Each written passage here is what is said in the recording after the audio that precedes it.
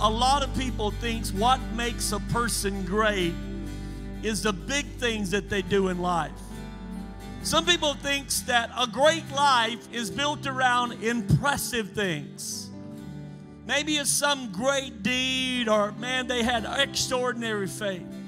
Anybody get to watch Billy Graham's funeral Friday? Somebody, I know it was streamed. I was busy. I didn't get to see that, but you know, he died February 21st. That was my birthday. But other than it being that day, February 21st is a day that the Jewish people set aside to put a strong emphasis on reading the Word of God. And what great tribute it was to a man that took the gospel of the kingdom to hundreds of thousands of people. And so many times you think what an extraordinary life that man lived. And yet to hear him say it and hear his daughter and his son talk about it at the funeral during the eulogy, the greatness of their dad laid in the fact that he lived every day wanting to build a stronger relationship with Jesus Christ. We're going to start a series this month as we get ready to get into April. Let's just talk about how do we make every day count. Not just count the days. How do we make every day count? Jason Crabb has got a song out. The title of it, You Don't Have to Walk on Water. But the chorus says this: it's the path you take. It's the steps you make that make you who you are. It's the life you live, the gifts you give, the love that's in your heart. Just try the best you can to be a better man. You don't have to walk on water. It's how you walk on land. You see, it isn't about the great things of life. It's what can I do in the everyday things of life. How not do I make just some days important? How do I make every day important?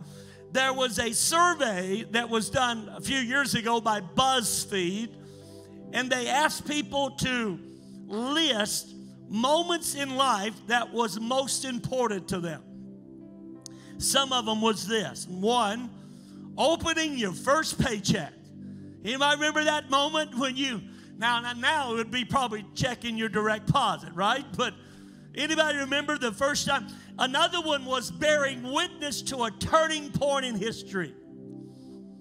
July 21st, 1969. I was 14 years old. Armstrong walking on the moon. I remember that as a young teenager. Another turning point was driving alone for the very first time. Anybody remember that one? You was nervous. Some of you, you'd already been doing it for a while, so it doesn't want. Graduating from school. How about this one? You know what was listed? Having a conversation, having an adult conversation with your parents. Some of you are still waiting for that one, I'm sure. But having an adult, that they listed that as one of the moments. Experiencing disappointment was a defining moment. How about falling in love? Anybody remember that? Anybody remember where you was when the first time you said those words, I love you? And another one was getting married. Was that a defining point for most people? Come on. Witnessing the birth. Yeah, some of you are not going to confess to nothing today. I understand. That's okay. Bearing witness to your birth of your first child. Anybody remember that one? It was part of me that says this is awesome. It's part of me that said this is horrible. This is awful. You know, ladies, you do know if men gave birth to kids, every family would have one child only. I'm telling you. There would only be.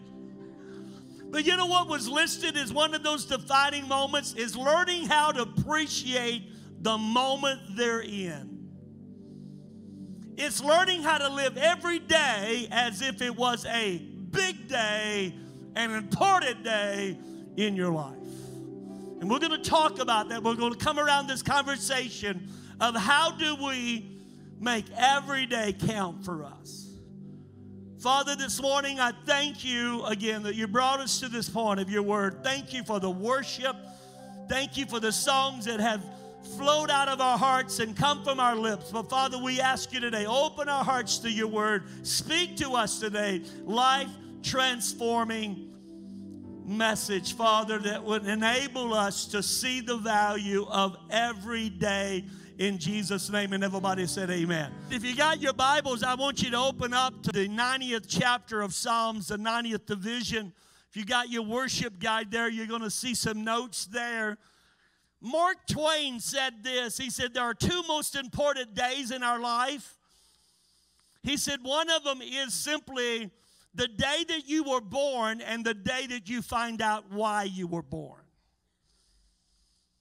Two most important days, the day that we come into this world, and the other one is we find out why are we here. How do we make every day count in our life? Listen, how different do you think your life would be if you got up every morning believing that every day gave you an opportunity to influence or impact somebody else for the kingdom of God?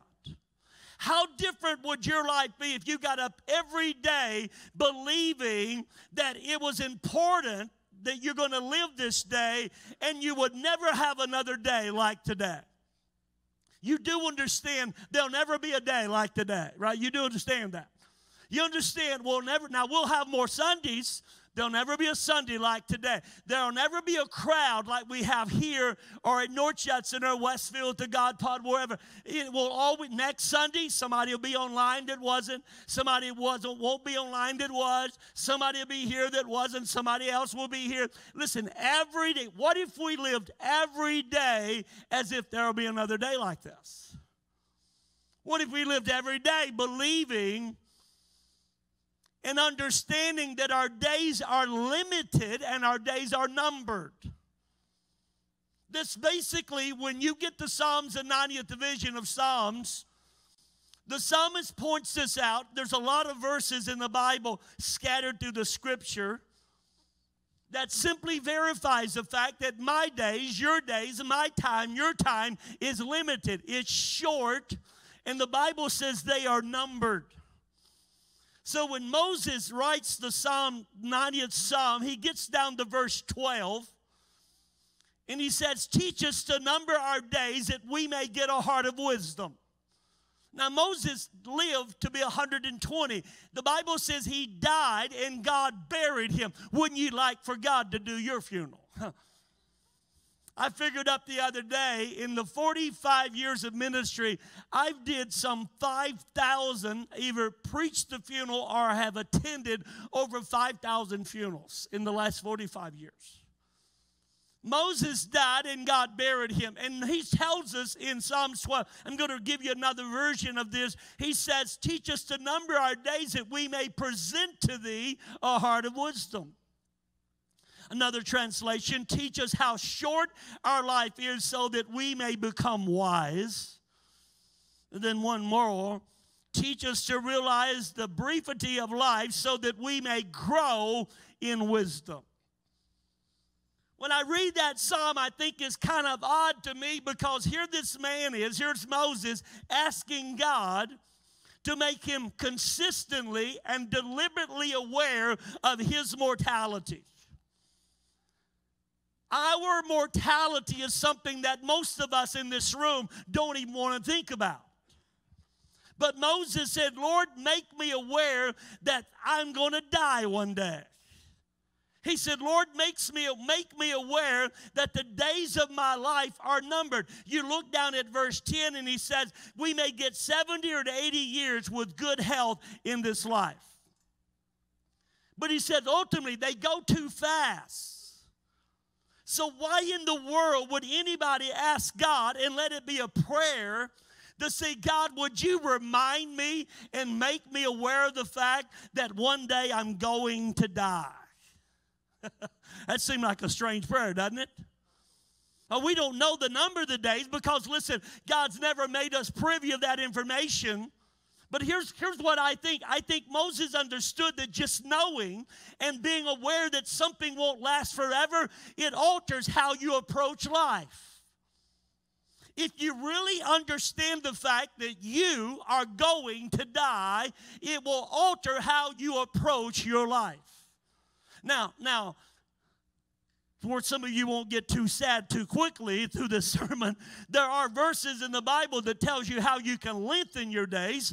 Moses, he says in verse 12 or verse 10 of that psalm that 70, 80 years is about it.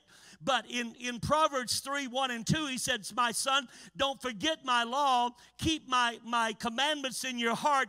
For the length of your days and long life shall be added to you. So if you want to have more than 70, 80 years, the Bible says if you'll keep his commandments, if you won't forget his law, he said the length of your days and long life, and he adds the word peace. Everybody say peace. He didn't say length of days and long life and misery. He said length of day, long life shall be added to you. So just doing things God's way will lengthen our days to life. And having the wisdom to understand that one day, you and we're going to have to forfeit what we know is living. The Bible said this in Proverbs 3, 7, 8. He said, don't be wise in your own eyes. Fear the Lord. Depart from evil. It shall be health to your navel and marrow to your bones. So just for you to understand, there is a way that we can lengthen our days. Now, how many is all for lengthening your days if you can have days of peace? I don't want to live longer and be miserable. Come on, somebody. Let me give you another verse. It's not in your notes, but Proverbs 10 and 27, write it down in the margin. He said, the fear of the Lord prolongs life, but the years of the wicked shall be short. And then the Bible says in Ecclesiastes 7 and 17, he said, be not overly wicked, neither be a fool. Why should you die before your time? You do understand when we have to go to funerals of young people and somebody says, well, they overdrove, so they got hit by a drunk driver, or they did this or that. You do understand that overly wicked people and foolish people often will die before their time. Had nothing to do with God taking them. Hello? You and I have to be careful how we live in our life. Why? Because it can affect what kind of life and how long that we live. So watch this. Knowing this, let me give you some opening thoughts. Knowing this, that our time is limited, our days are numbered, it causes us to examine or even sometime alter our actual priorities. Now, I use the word actual there because most of us know what our priorities should be.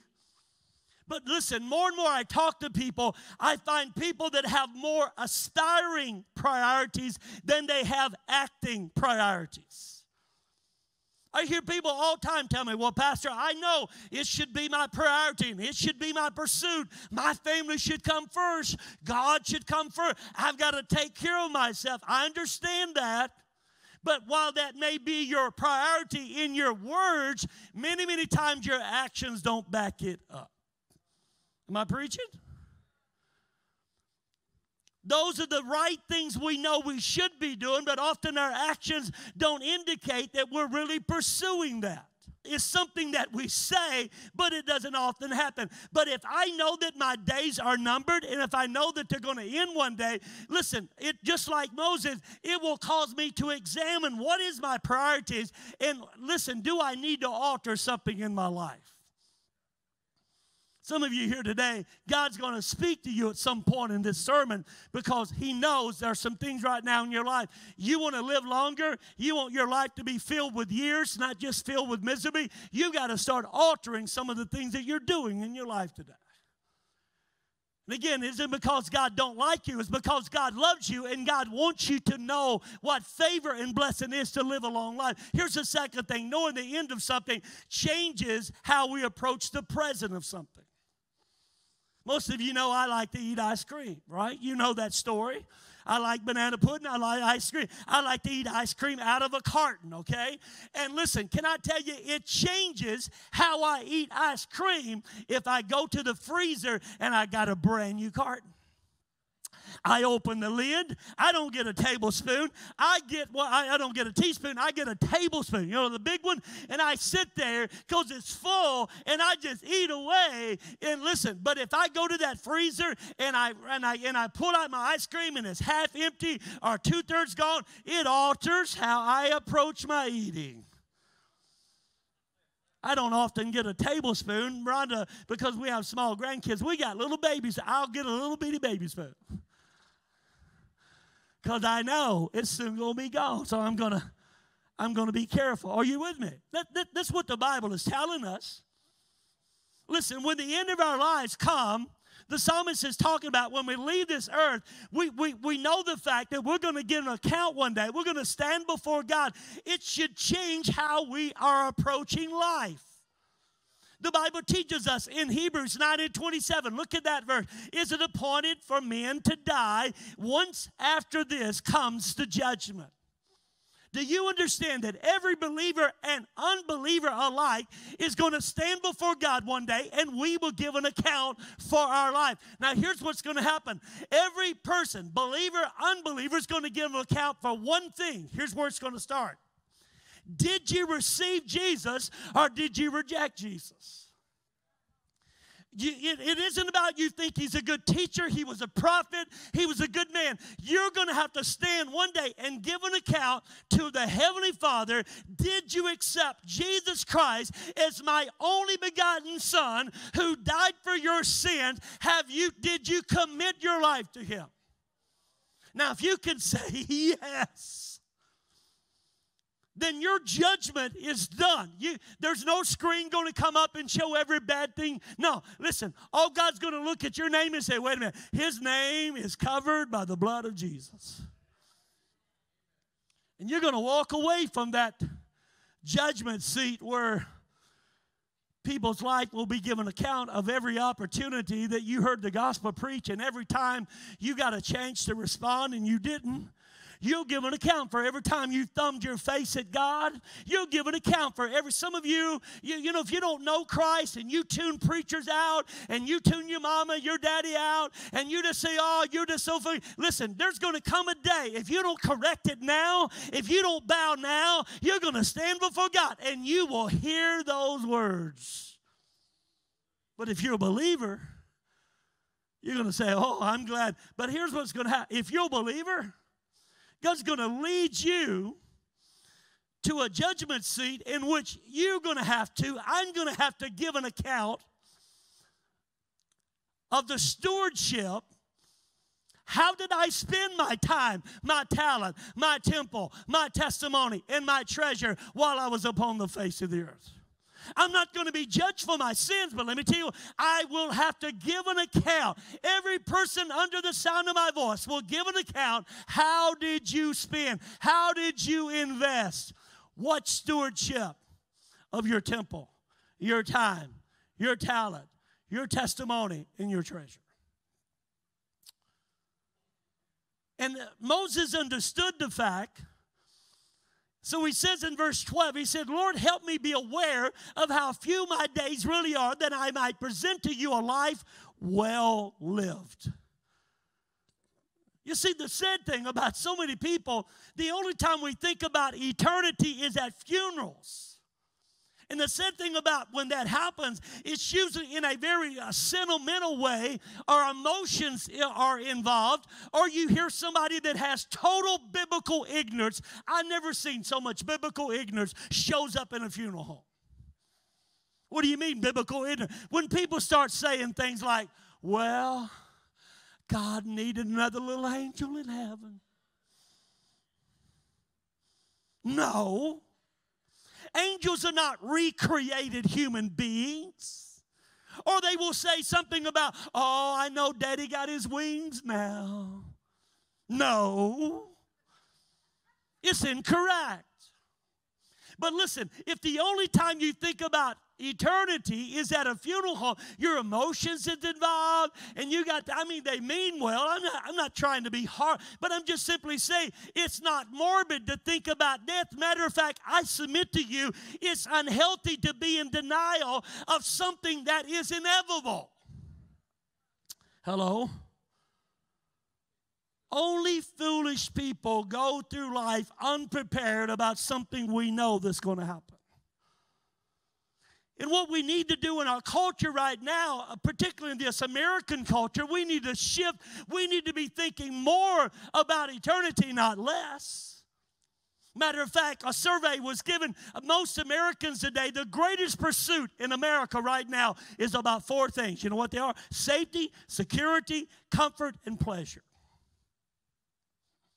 People want to be safe. They want to be secure. They want to be comfortable. And oh, by the way, I want to make sure I get all of my pleasure fulfilled. Now listen, those are not bad things, but I submit to you they're not enough. Listen, when you and I are living our life in light of eternity, many activities, many goals, many problems that we seem to be having right now, listen, they're going to seem so trivial, so petty. In light of eternity, they're unworthy of all of the consumption of our time today. Yet people are saying, well, that's what I'm really concerned about. I just want to be safe. I want to be secure. I want to be comfortable. American church, we love comfort. Oh, we are spoiled with comfort. Now, again, I'm not saying that's a bad thing. I'm just simply saying life has to be more than that. Are you with me? If you and I are followers and believers of Jesus Christ and we truly understand the fact that one day we're going to give an account for Him, listen, we want to be living our lives in such a way that the closer that we get to God, the smaller everything else appears to us. As your pastor, I want you to think more about eternity now, not less about eternity. The Bible's full of many metaphors. I don't have time. He talks about the Bible, our life being like a mist. It's like a fast runner. It's like a breath. It's like a wisp of smoke. Job said, for we are born, but yesterday our days on earth are as transit as our days on earth are as transit as a shadow. You see, I want to tell you something, okay? I read the Bible this week. I got a word for every one of us, and here's what it is. We are terminal. 100% of this congregation is going to die. Now, hopefully not today, and not before I finish this message. But we're terminal.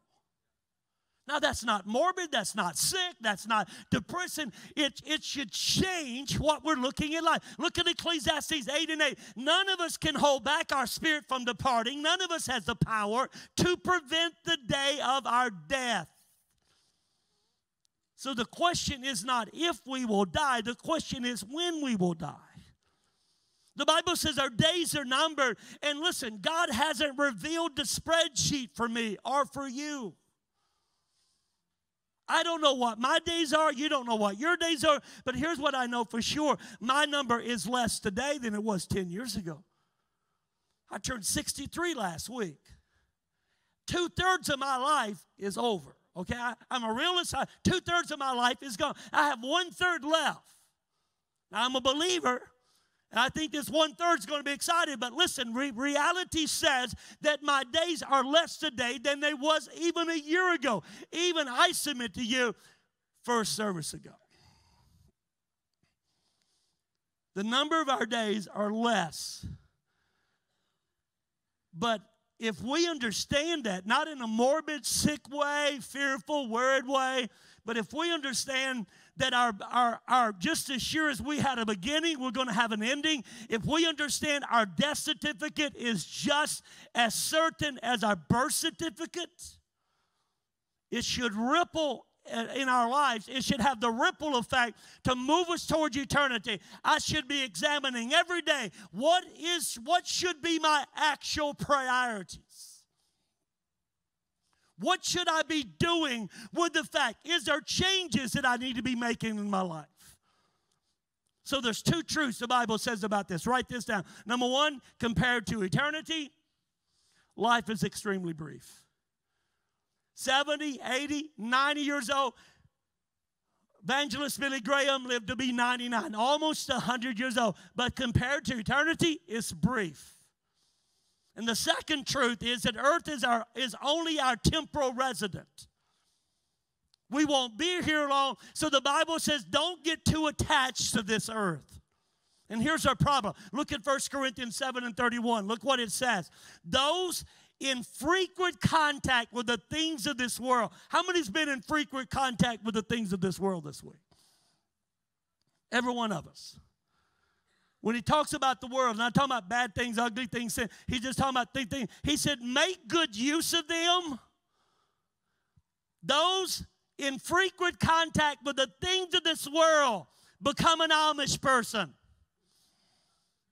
It doesn't say that. Now, I'm not against the Amish, okay? They live a great. Those who are in frequent contact with the world, get rid of your cars. Doesn't say that. Move out of your house. Doesn't say that. Make good use of them without becoming attached to them. You see what God is telling us? For this world and all in it, all it contains will pass away. Here's the Message version. I loved it. He said, I do want to point out, friends, that time is of essence. There is no time to waste, so don't complicate your lives unnecessary. Underline those next three words. Keep it simple. Say that with me. Keep it simple. We're at in marriage, in grief, in joy, whatever. Even in ordinary things, your daily routines of shopping and so on. Listen, because this world as we see it is here to stay. Is it here to stay? The world is it here to stay? Come on. What does it do? Come on, what does it say? It's on its way out. This world, as we see it, it's on its way out. Listen, that's the reason we have to train ourselves to deal sparingly as possible with the things of this world. And listen, what I've noticed in my Christ walk, in my relationship with God, that sometimes, because God doesn't want us to get too attached to this world, in His sovereignty and His authority and rule in my life, He allows me to go through some discontentment and dissatisfaction in this life, simply because He wants me to know, Phil, this isn't it for you. This world is not your home. You're just passing through. Somebody said, I've got all of these longings I want to be fulfilled. I want to tell you, there are certain longings that you have that will never be fulfilled in this life. You'll never be completely happy here. You know why? You wasn't designed to be here forever. I see so many people who wears themselves out trying to be happy, be complete. I want to be whole. You'll never do. If you look in the world, you will always come up empty. The only way to find that kind of relationship is through Jesus Christ and submitting yourself to His lordship. He will bless you. He will give you houses and land. But listen, none of that stuff will ever make you happy, because you know that's going to pass away one day. But everything you do for God will last forever. Well, good maybe North Judson is helping me this morning. So watch this. If I understand compared to eternity, life is brief and earth is our temporary resident, what's our biblical response? So here's four things. Write this down. Number one, life on earth is just dress rehearsal before the real production. See, we're going to spend more time eternity than we do here. Everything that's happening in this earth right now, this is the staging area. We're just in preschool, okay? This is tryout for eternity. This is to see how we can do. It's to practice before the actual game. It's the warm-up lap before the race really begins. It's the preparation for eternity. And if we really grasp the truth of that, listen, we're going to begin to live differently. We're going to start making every day. I don't wait for birthdays and Anna. I want to celebrate every day, as every day is a gift from God.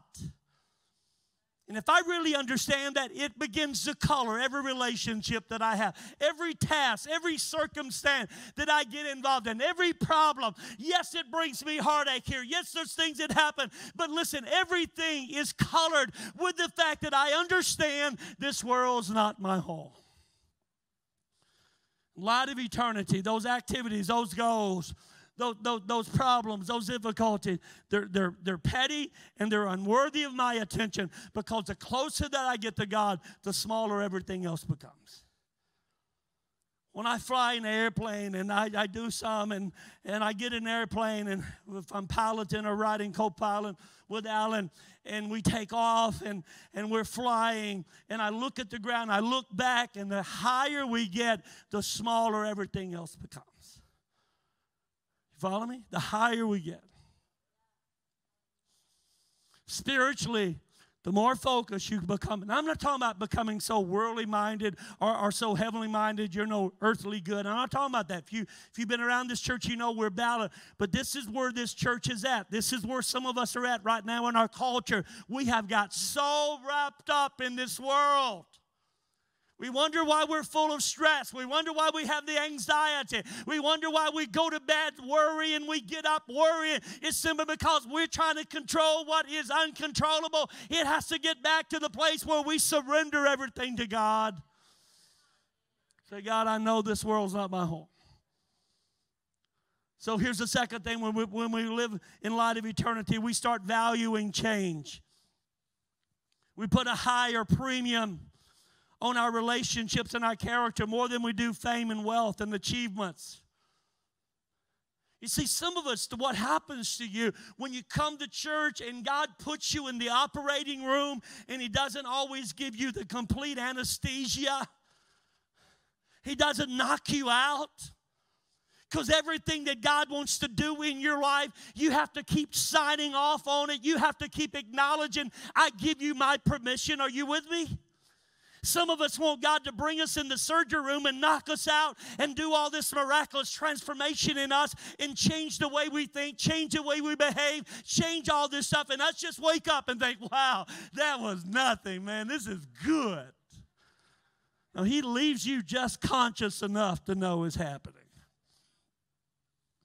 The knife is going through me. God's cutting out some of that stuff that is not. And I have to sign off on that, because why? Listen, God could program you to like Him. He can never program you to love Him. The reason Adam and Eve was put in the garden and there was 2 trees there, God wasn't trying to play some trick on them and say, oh, you got 50% chance of getting it right here, okay. That's not God. He wants you to love Him and follow Him because you desire to do that. You sign up for this stuff. He could program you. Listen, we can be programmed to like people, but we cannot be programmed to love people. Oh, that's good. That's good. And some of us, because God is operating on us and moving us through the change process, we want to jump off the operating table. Oh, I didn't know He was going to do that. God said, yeah, I love you too much to let that stay in you. Paul said it like this in Philippians 3:7. He said, I once thought all these things were so very important, but now I consider them worthless. Garbage. One translation says dung, because of what Christ has done. And you read Philippians chapter 3 there, and you can read all the things that he's listing, all of his accolades. And he said, I want to tell you guys, every bit of that stuff is garbage. How could he say that? He said, listen, it's because of the relationship I have with Jesus.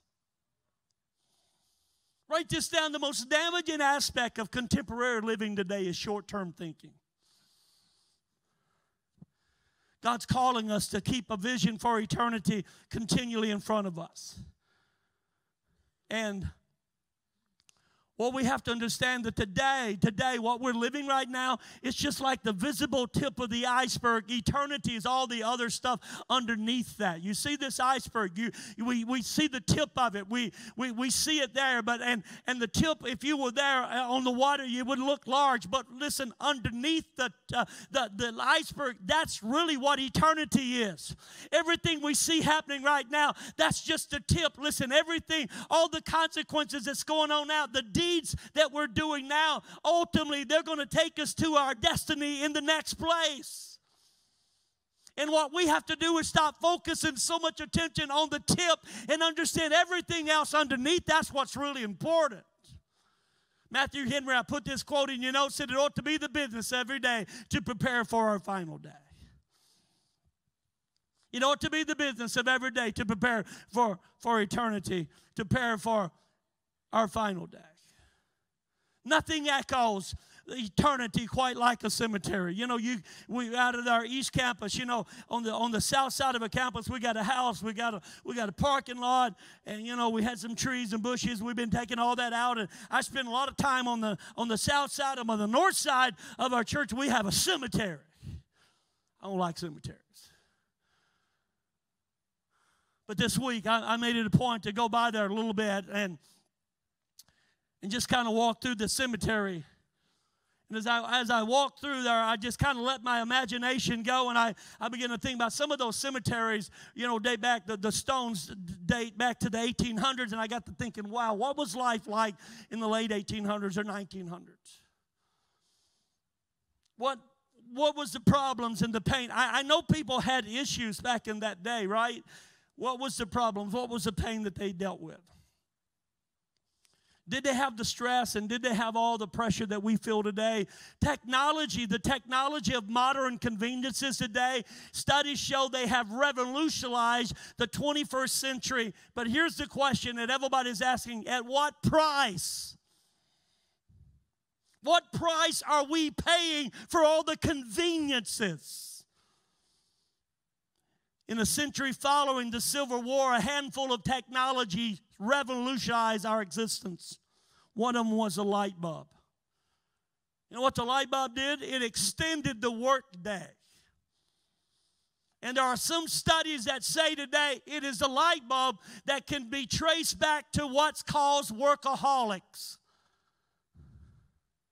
Because there was a time when it got dark, you had to quit.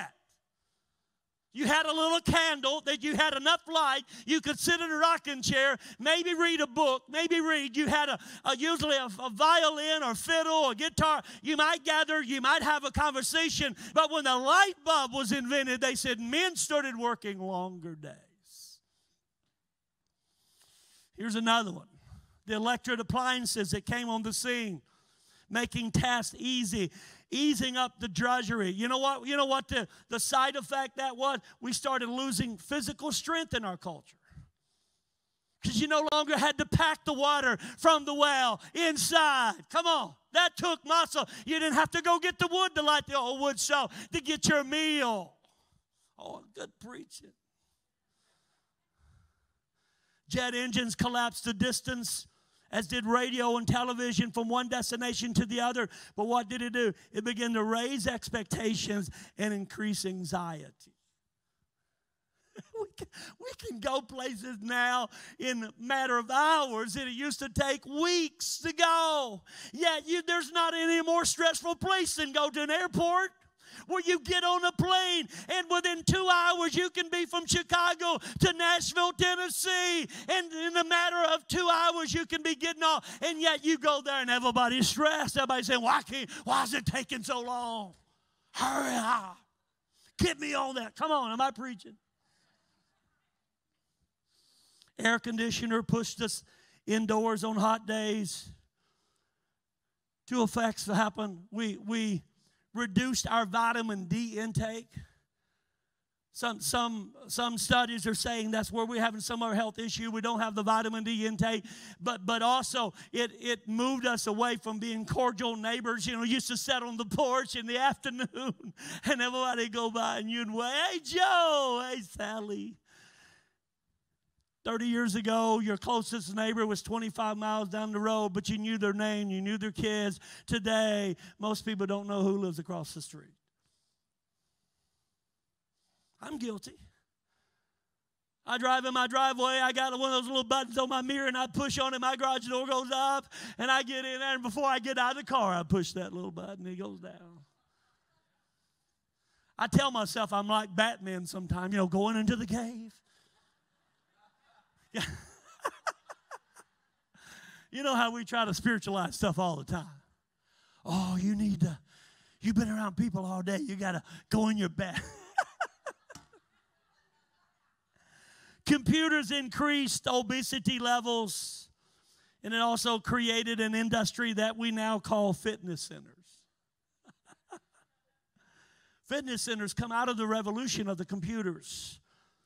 Now listen, all I'm simply saying is I walk through that cemetery and I look at those tombstones, I can't help but recognize that everybody's life comes down between the day they were born, the day they were dead. Some people have dashes, some people don't.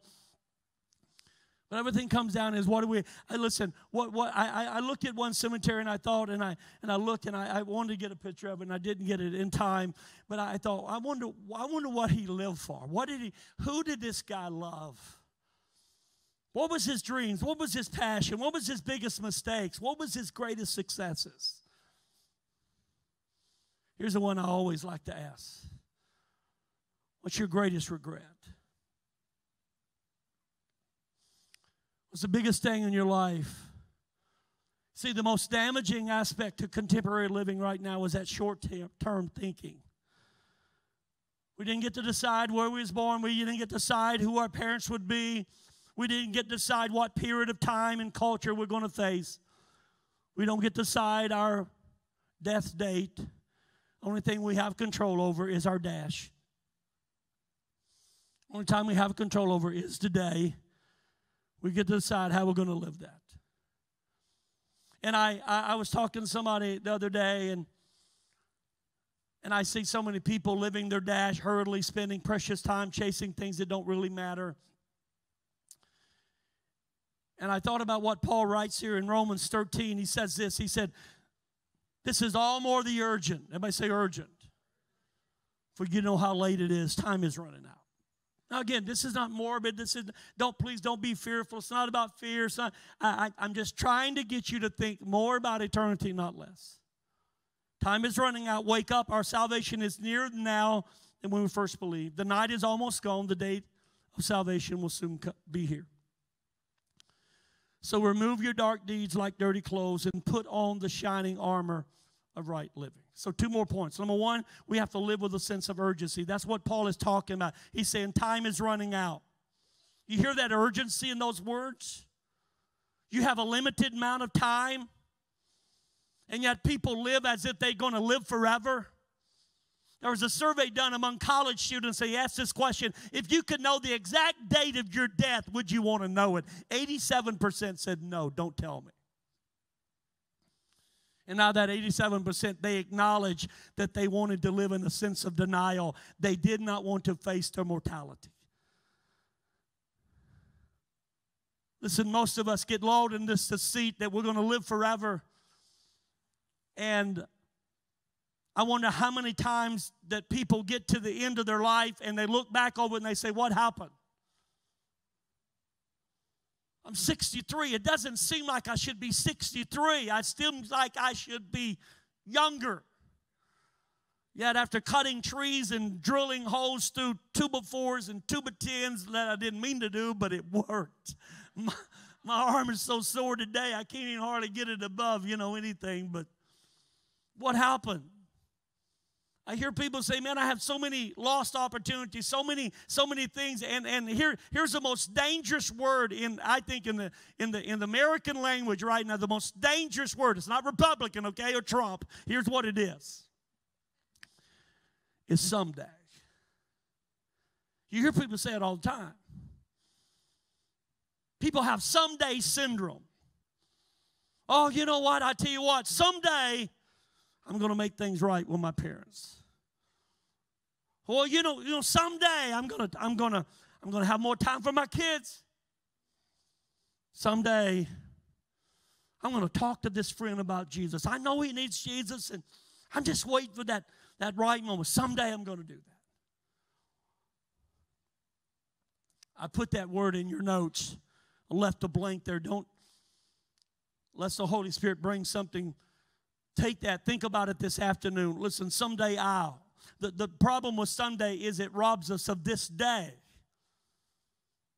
I was looking, I found the word, everybody procrastinates. We keep putting, I looked up on the web and tried to find a procrastination website, and all it came up was something flashing that said soon to come.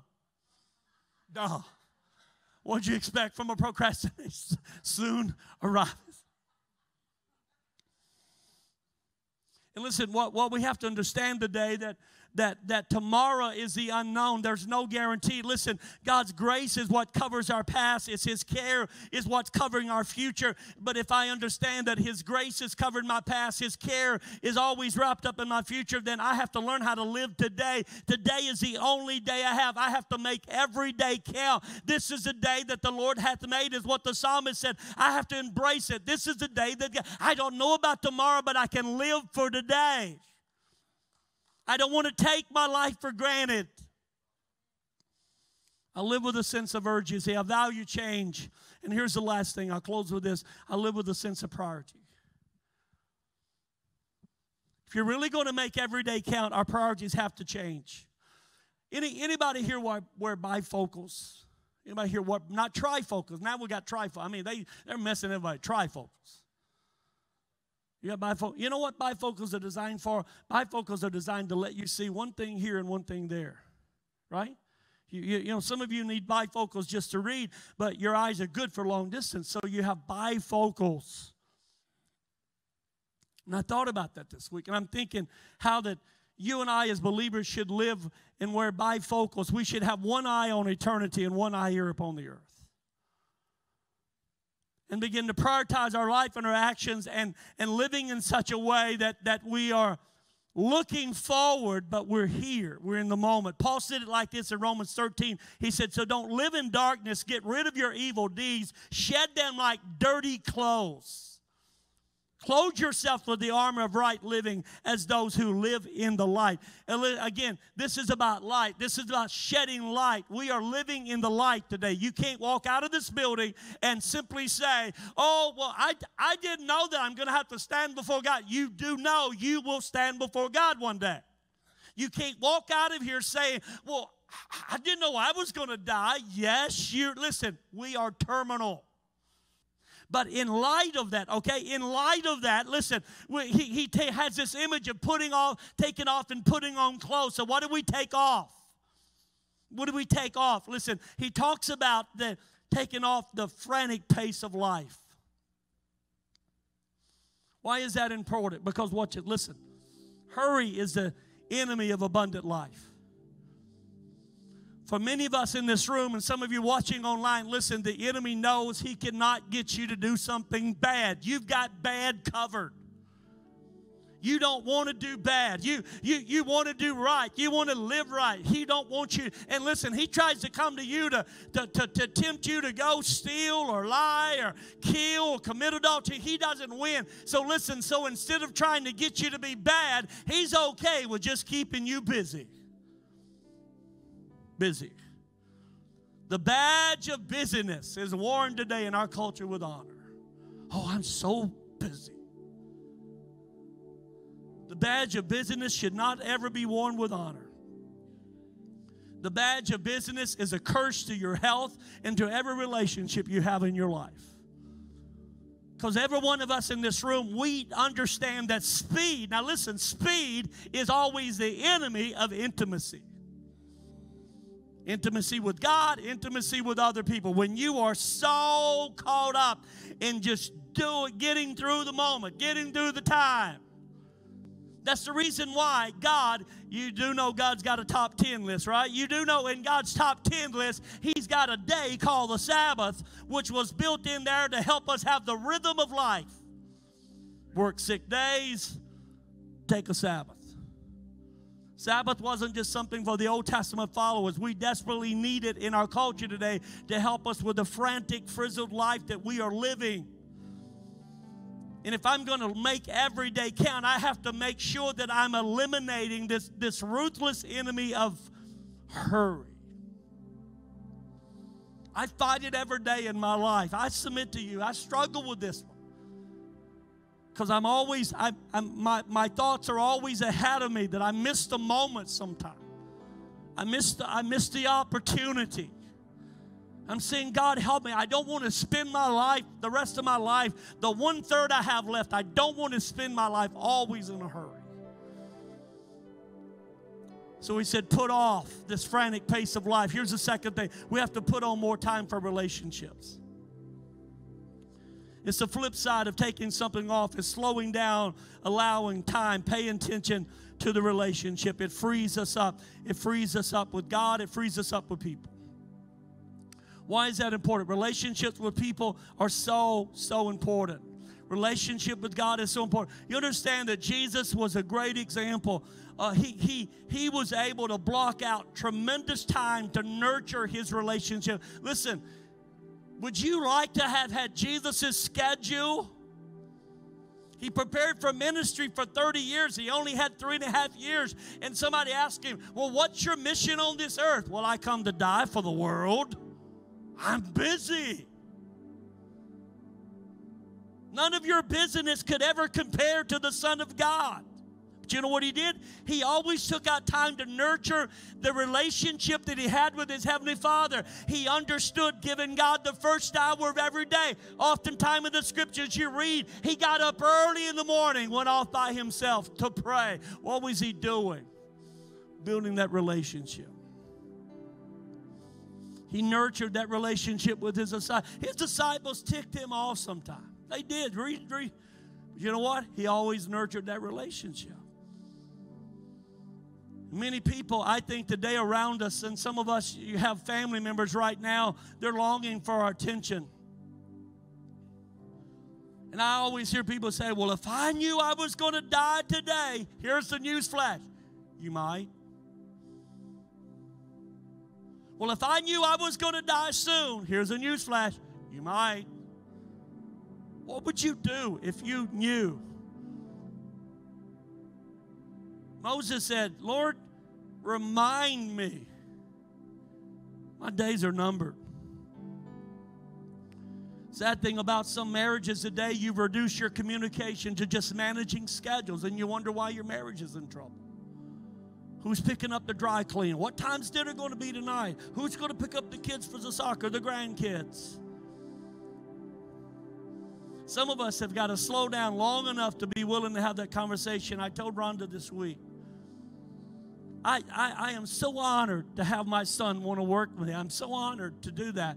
But in having him work with me, there are times our conversations are just about church and ministry and people and projects.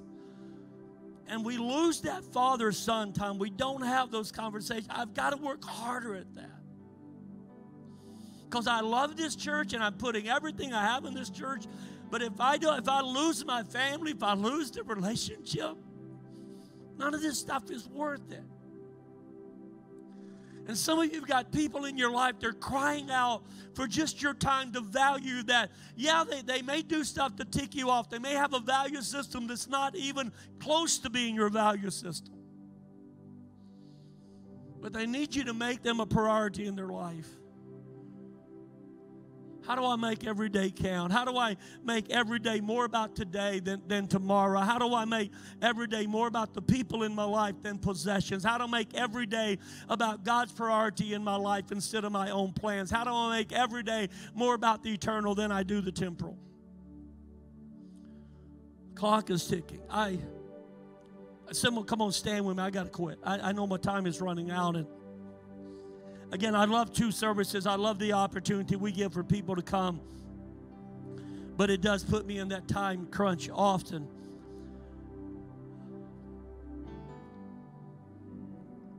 There are Christians from a certain tribe in Africa who, when someone dies in the Lord, they never say they departed. Instead, they speak from the vantage point that they triumphantly and joyfully, everybody goes by the area, the viewing area, and they say these 3 words: they have arrived. Not that they parted, not that we lost them, they have arrived. When Winston Churchill had planned his own funeral, he planned it to have at St. Paul's Cathedral. And he had a lot of hymns that was sung, but one of the things he had planned that very few people knew about, that he posted a bugler in St. Paul's Dome, And after the benediction was given, that bugler was commanded to play taps, which taps is a universal sign for the day is over. It's past, it's done with.